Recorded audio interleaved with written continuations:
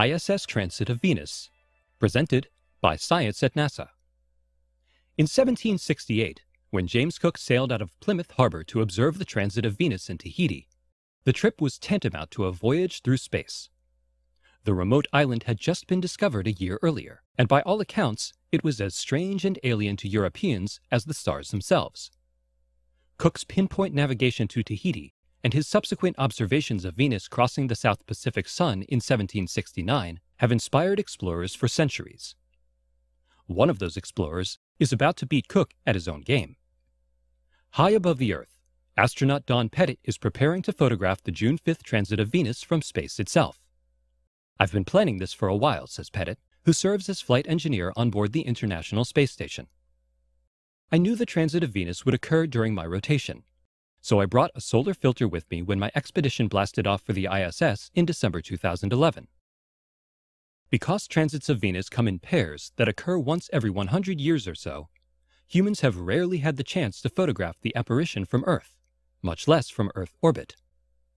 The Expedition 31 crew will be the first men in history to see a Venus transit from space, and Pettit will be the first to photograph one," says Mario Runco Jr. of the Johnson Space Center.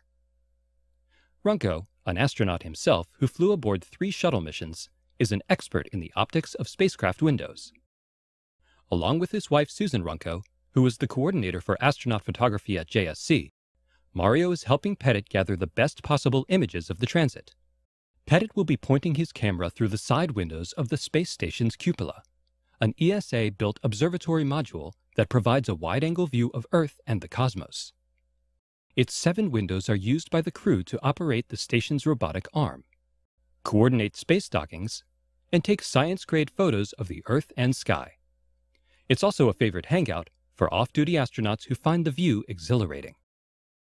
For this transit, Don will be removing the non-optical quality internal protective window panes known as scratch panes, which really make crisp, sharp, and clear images impossible, says Runco. This is a huge plus when it comes to details that will be seen in the imagery of the sun. Pettit describes the camera system. "I'll be using a high-end Nikon D2XS camera and a 1200mm lens with a full aperture white light solar filter. Even with this great camera system, the images would be quite soft if the scratch panes were not removed," notes Runco. "This is only the 3rd time that we will be shooting through the cupola's optical quality windows. I am hoping this becomes routine in the future." This month's transit is the bookend of a 2004 to 2012 pair. Astronauts were on board the ISS in 2004, but they did not see the transit mainly because they did not have solar filters on board. Tiny Venus covers a small fraction of the solar disk, so the sun is still painfully bright to the human eye even at mid-transit. Pettit's foresight to bring a solar filter with him makes all the difference. How would Cook feel about all this? "I don't think James Cook would be too envious," says Runco. "After all, he did get an all-expense-paid trip to Tahiti out of the deal." Don's photos will be rapidly posted to the web during the transit. For links to the historic webcast, which begins on June 5th at approximately 3 p.m. Pacific Daylight Time, tune in to science.nasa.gov.